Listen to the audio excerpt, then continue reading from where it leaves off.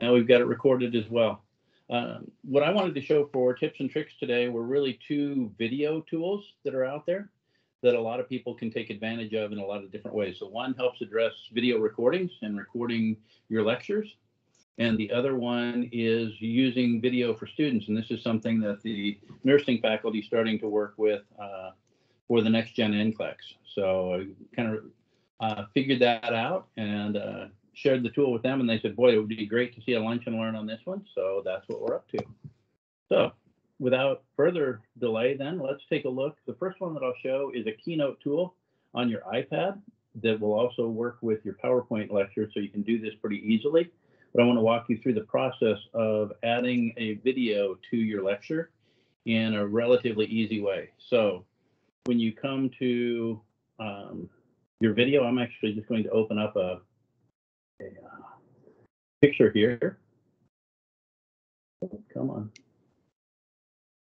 And we'll pause that. So many of you have asked about adding video to your lectures. Apple just added a new tool into the iPad, so you can actually add that right into your Keynote presentation, and I'll talk about PowerPoint in just a second here. But you can add a video in really in any location you want in your video now. So you can go through and just have it stay static in the same corner, so you can see my second video slide. Third video slide, we're going to pause that for a second. But the handy part, I can't see your slides at all. No, I can't either. Thank you. I guess you got to share. Boy, getting bad, isn't it? Sorry about that. I actually have to share a screen. That would make a difference, wouldn't it? Thank you for telling me. Got off and going a little too quick. Now I bet you can see my screen. Yep. Is that correct? Okay. Yep. So Yep, let's thanks, go back. Mark. Thank you. I appreciate that. Too many conferences on the brain here lately. All right, so you can add your piece in, and I've just simply recorded a video here so you can kind of see how this looks when you use Keynote. But you can drop your video into essentially any location on the screen that you want. And I'll show how to do that here in just a second, but you can add your video in. You can leave it static, so it just stays in the same spot in the corner. And it will continue to record your voice right across, so you don't have to worry about your voice or any of those other things. But the other thing that you can do when this is in a PowerPoint slideshow, you can actually use your pencil, and you can draw right over the top of this as well as you do that. So some great ways to be able to just add in whiteboard. So think about being able to do a whiteboard, being able, oh, here you go, and there we go. You can draw right over your video, and over your images, all kinds of different ways that you can start to incorporate pieces into your Keynote presentation. In addition, one of the things that I always love about having video in my slideshow is it's got my video. The downside is it gets to be a talking head again. Yeah, I'm down in the corner and I'm just chatting away, and here we go. And just like you saw, I started firing off thinking you were seeing my screen and blah, blah, blah, blah, blah. Well, I can start changing the location of my video. I can change sides, I can add frames, I can base it on the content. I can do a lot of different things to add the video into each and every slide.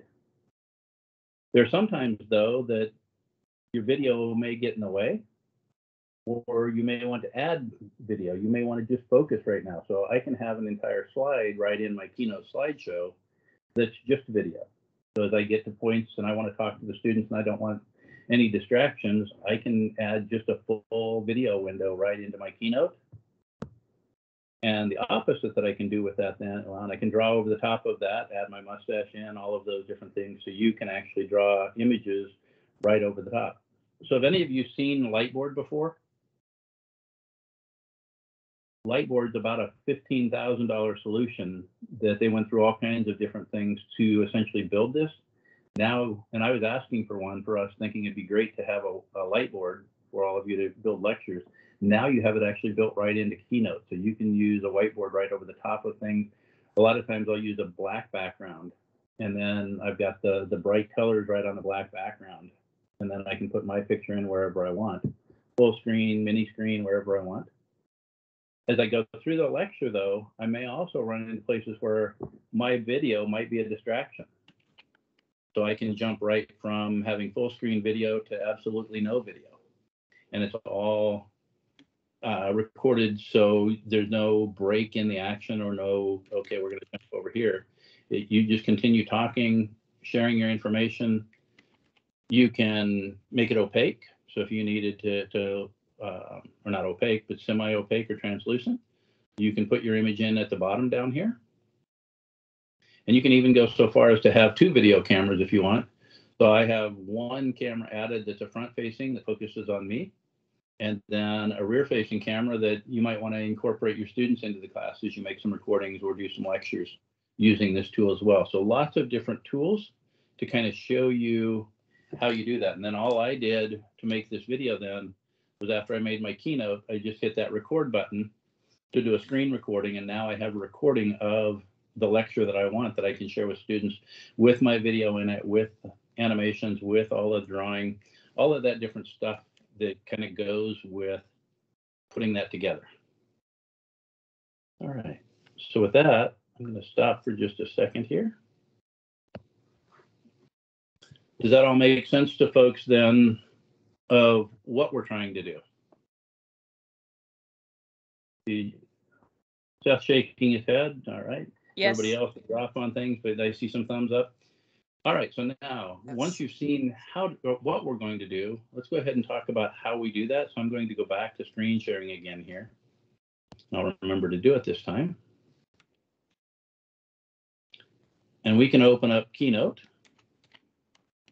And actually, before I open up Keynote, if you are working with PowerPoint, you can take any PowerPoint slideshow. So here's a sample PowerPoint file. So I can take this and work with this.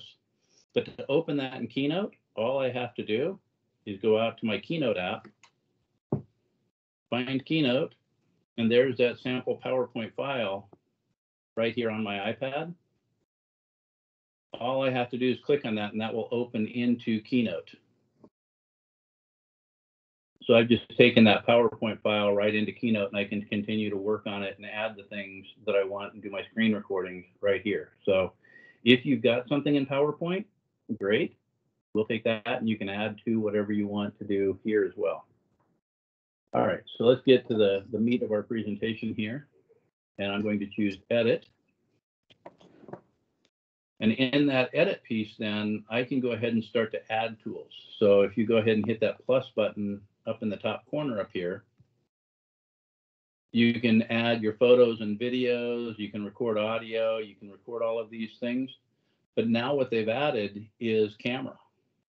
So I can just go ahead and hit camera. And I don't know if this will work or not at this point. Yeah, when I hit camera now, it's going to, since I'm video conferencing, I wouldn't get that option to add that in. Oh, there we go. We can do live video. Both of them work. So I can hit live video, and now it's taking my video and dropping that video right into my slideshow. And the nice part is I can rotate that. I can change it. I can change the size. I can position it however I want. I can even change shapes and sizes and ratios and just about anything that you would want to do in adding that video. Now, if I wanted to keep that consistent on every slide, I can just now hit that video, choose copy, and I can just paste that right into every slide. That same video then ends up right in every slide that we're ready to work with. And it would remain consistent there. And you can see that over here in the consistency side, seeing the videos down in the corner. Now, this may be a slide that I wanted to work with in full size. So I can just drag that around on the screen, change my video, and now I've got a full screen video. So you really have a lot. Oh, go ahead. Mark, this is Lane. So are you saying that this is kind of a placeholder? Because obviously I wouldn't want the same video to say the same thing on each slide. This is a placeholder showing you what the camera sees right now. Okay. So if I were doing a lecture, I could position that, and then whatever is in the camera at the time is what's going to be there. So it's not really a video at this point, it's live video. So whatever your camera is seeing is what's coming up on that slide. So a great example of this would be recording the lecture at this point. So I can't record the lecture, so we're going to skip that piece, but I would go up to this area here and hit that screen recording, just like you always do. And now I could start my presentation. And here we're going to talk about innovations in critical thinking and digital content delivery. Here's the people that are presenting it. And now here's what we're going to talk about. How do we leverage innovative teaching methods to help our students? And as I'm recording this, then that is being recorded in that bottom video window. As I continue on, then 3 stages that we were working on is digital content workbook, or digital clinical workbook, excuse me, digital generation or next generation, and the escape channel. So that's all being recorded right in this live video window now. So it's a way to put your plate or your face and your image right down in that presentation. And then the next one, I changed the shape of it a little bit, change position. I could make this a full screen. So kind of a great way to really take a look at how to put that all together. You can even go so far, as I said, back in the edit side of here, I can put another live video and you can change that to be a different camera. So you can change cameras, you can change positioning, you can do lots of different things with that. But it's really a way to either do a live presentation. So if you wanted to do this live like I'm doing here, you could certainly do your lecture and then move through this presentation and still have your picture down in the middle of your slides. Or you can do a recording of it, and your image then and the recording that you have for each of those slides would show up in the bottom as well.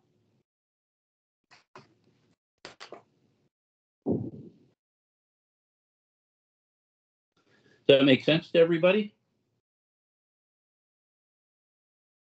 Any questions? I love when I'm speaking to crickets here. All fun. I have Everybody a question, Mark. Yep.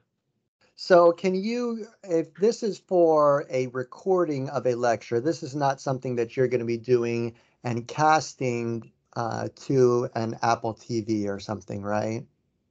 You can actually do either one. You can record and cast to a TV? You can record or you can cast to a TV. I wouldn't try to record both, and I'm doing it now, so I guess you can through Teams. I can cast out to Teams, and I can be recording it in Teams at the same time. So if you wanted to go that route, you certainly could do it that way too. Okay, great. And be using the Teams recording. So if you wanted to record it and cast it at the same time, you can certainly do that. Okay, awesome. But easiest, Eva, it looks like you had a question there. Oh, no, okay, great. I saw a hand kind of moving. I didn't know if you were going to jump in. Okay, very good. So yeah, so it really to me makes a great way to engage students and kind of look at how do I get my image up there easily without a lot of jumping through hoops. How do I record it and store it and send it? Then once you have this, it's just simply a video that you can drop into Brightspace, you can drop into Usia, you can drop into any number of different ways to put that together. But I was really excited to see that feature of just add a live video right into your slides and be ready to go.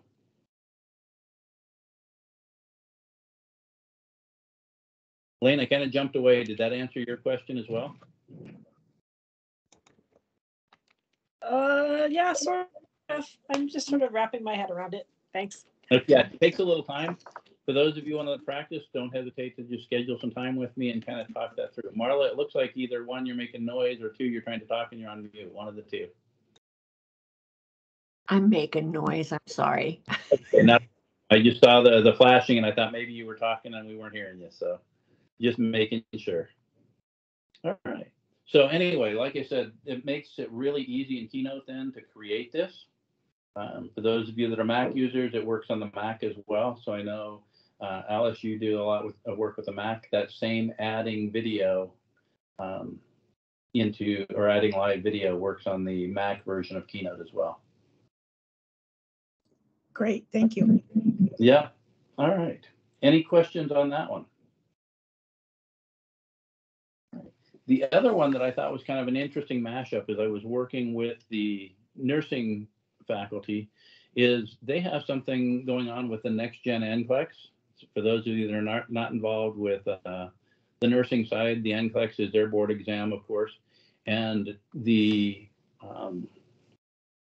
board that does the board exam for the NCLEX decided that they really needed to focus on critical thinking skills and on really that whole nursing judgment call and a lot of things that go on. And that really wasn't being covered in the traditional multiple choice true and false questions. You really had 2, maybe 3 types of questions out there that you could work with. And that doesn't always test the students other than the ability to remember what's there. So they really looked at how do we change up what we're doing in the NCLEX to look at that nursing judgment and make sure that they knew exactly how they were using the knowledge they were building. So they came up with an additional, well, not an additional, but now a total of 15 different question types, which really, I think, is going to push our students. And so that's why the nursing division is kind of ahead of this now, trying to make sure that they can prepare the students for that test that's coming up in Alice, remind me, I think it's 2023. So some challenges out there and how they look at that. And I kind of look at that as if their board's moving that direction, your board exams probably are looking at the same kinds of things. So something to be ready for. But we really stumbled on kind of a cool idea to help capture some of that thought. So I'm going to show you one of the styles that they're using, or one of the question styles they're using. We'll start the broadcast here.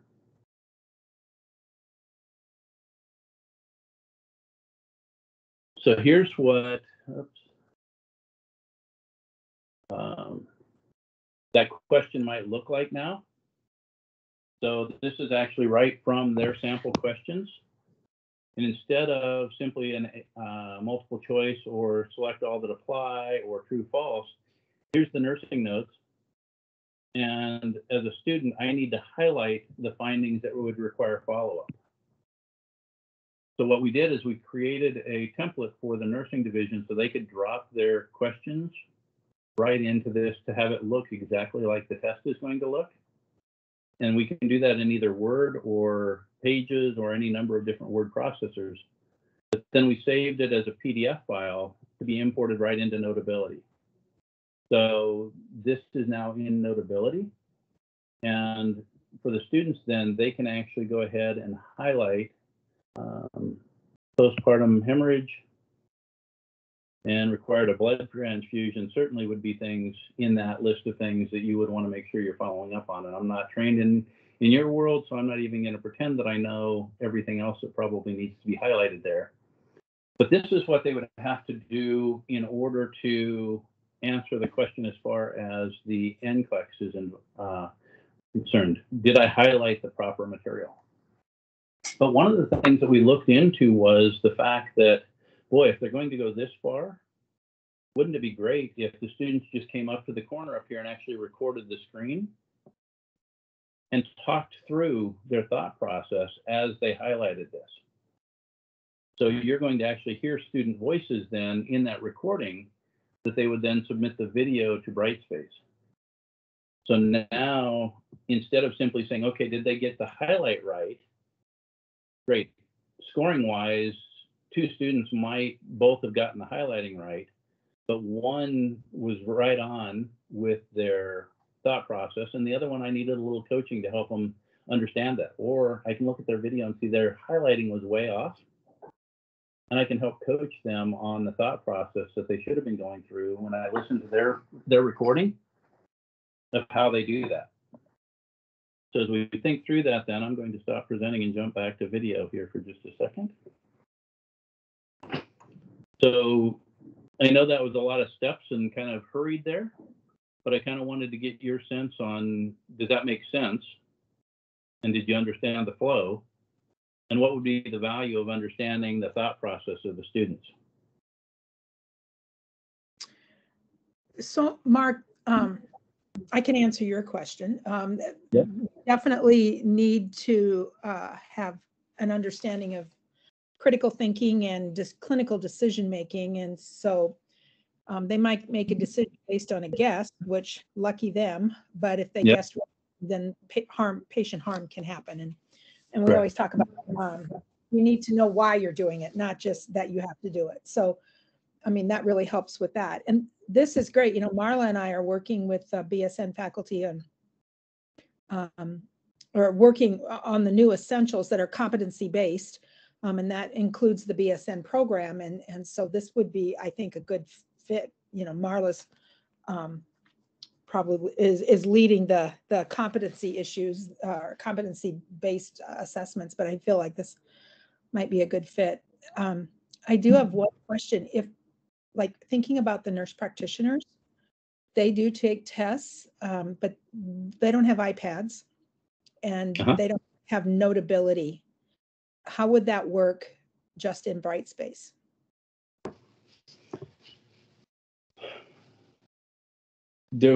We'd have to dig into a little bit of screen recording technology on the PC side. I'm sure that's there. Jackie, are you aware of something that's free on the PC side that they could use for screen recording? Well, they can use Video Note right in Brightspace. There, yeah, okay. But will they be able to record their screen?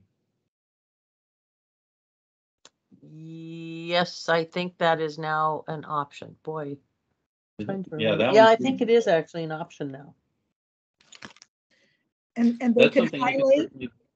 They could highlight like you did in the Notability, or Well, no, they can't highlight because they're just doing a screen recording, but there's not, they don't have the ability to highlight. No. okay. Well, I mean, that's probably an extra bell and whistle we might not need, but I do like Yeah. the idea of it. You know, there's a lot of nursing research about thinking aloud and the value of that in a lab situation. So this is nice. Yeah, so that's really what we were looking for. When I started this years ago with a math instructor, it really stood out. She was kind of asking about the value of thinking how students, or learning how students think as they do the problem. So we did a sample problem with her, and she recorded the students kind of working through it in their head. And it was really interesting to see because the question she had chosen to pose to them to talk through was one that they had constantly had trouble with. And she said about 10 to 15% of my students got this wrong. The interesting part is they always got the same wrong answer. And she didn't understand why or what mistake they were making that would lead them to the answer. And by recording that thought process and the students talking through what they were learning or what they were doing, she said, now I know exactly what step they blew and why they ended up with the answer they did. So it was really helpful for her to be able to then go back and coach and say, don't make this mistake. This is what a lot of students do. And coach them through it. And she said, now they're hitting it 100% of the time instead of that 10% or 15% that continually missed the question. So there's some great tools in there to think about. And as we were putting this together for nursing, I really thought about all of the other divisions too. Just that recording of the student's thought process. And I like your talking aloud through the clinical stuff, Alice, that kind of fits in that. But I think if we look more toward video and doing that recording, and I'll certainly dig into how do I do this on a PC, because I'm sure there's a way to highlight in the PC. And I'm sure that if we found the right tool to highlight and we did the recording, screen recording, that we could have that on the PC side as well. So if they had like a PDF up and you can highlight on a PDF. Yeah. And then they recorded their screen. I don't know if that would work. And that's exactly what we're doing with this is that file that you saw. And let me just share my screen again.